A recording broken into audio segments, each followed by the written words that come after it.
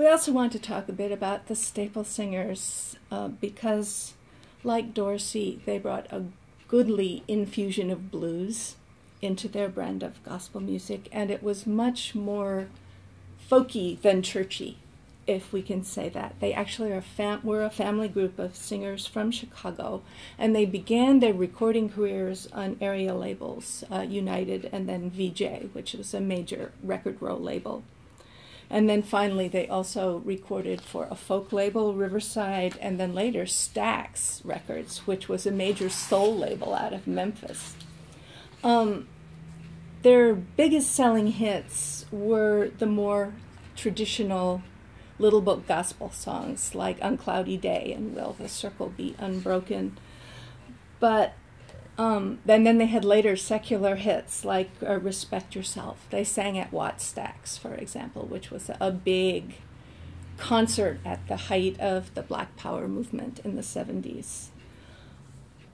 And then they came back to Chicago. Mavis Staples, who's the bass singer in the group actually, had a solo career, and Roebuck Staples, who was also called Pops, was the guitarist, and he had learned to play the guitar in Mississippi and sounds basically like a Mississippi blues guitar player, although he refused to sing blues, of course. Again, there's the tension between God and the devil. Pop Staples died in 2000.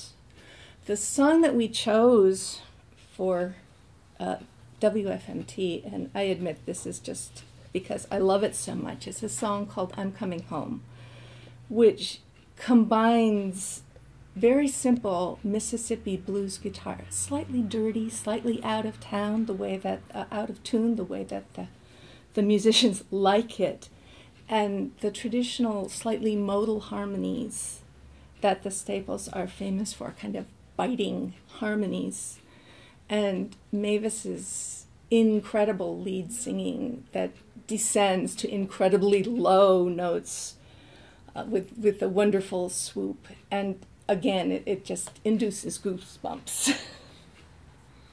Oh, and here we have an early photo. This is from the Theodore Charles Stone collection here at the center.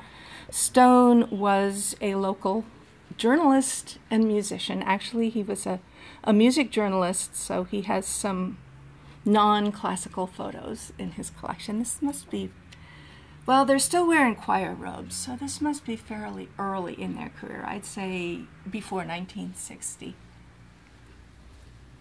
And of course, there's Pop, Roebuck, and that's Purvis, and then Mavis and Cleotha.